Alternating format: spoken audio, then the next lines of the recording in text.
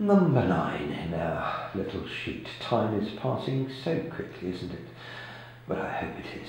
Now what have we got here?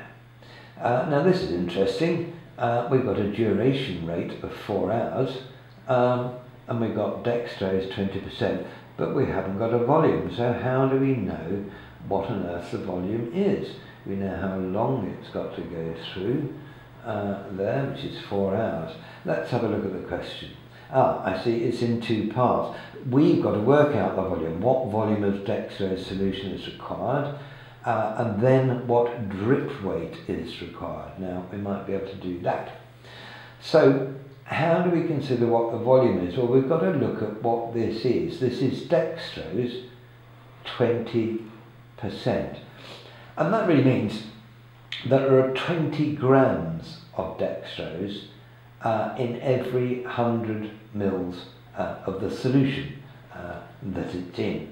So what I mean by that, I'll just write it out, it's 20 grams sort of per 100 mils.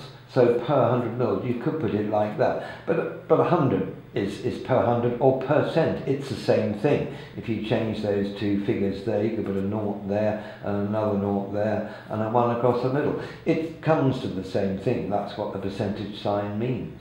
So that's why we've got a 20% solution. But we can use this in our calculation to find out exactly what we've got.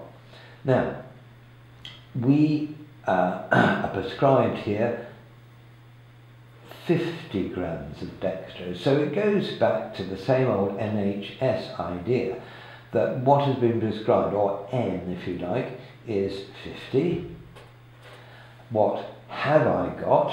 Well, I've got 20%, which means 20 grams in 100. So I've got 20 have in our solution of 100, and that's all we have to do to work that first part of the question out. Don't start working out what the drip rate is required until you know what the volume is.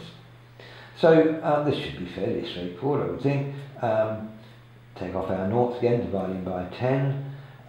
Again, we could go crossways, but perhaps it's easier just to multiply the top, which is 500, and multiply the bottom, which is 2. And even you know, I'm sure, that half of 500, or 2's into 500, is 250. So we've got that as our first answer. 250 mils is what we're going to be giving. Now, let's go back to see what the next question was, and it's what drip rate is required. So what have we got? We've got 250 to be given over 4 hours. And the giving set, yes, it was 20. It's the old giving set rate of 20. And don't forget to put the 60 in to multiply the hours and get them into minutes. You might remember this comes down to 1/3. But almost what we could do here, we could cancel that down and say what's half of 4 is 2, and what's half of 250 is 125.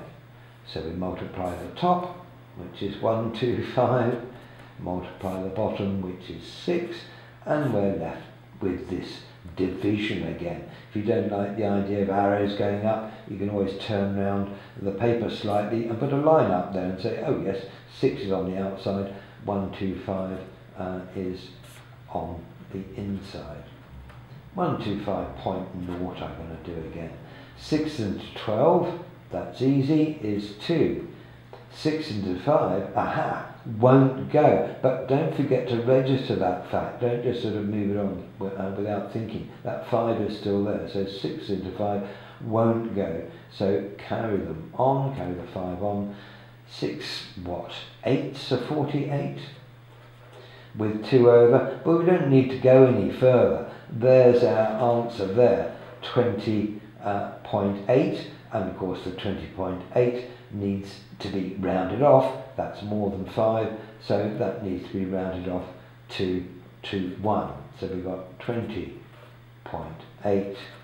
Now we're saying equals 21. And that should be our answer for the second part of the question. The drip rate was 21 drips per minute. And if you followed all that through, you should have got the answer right.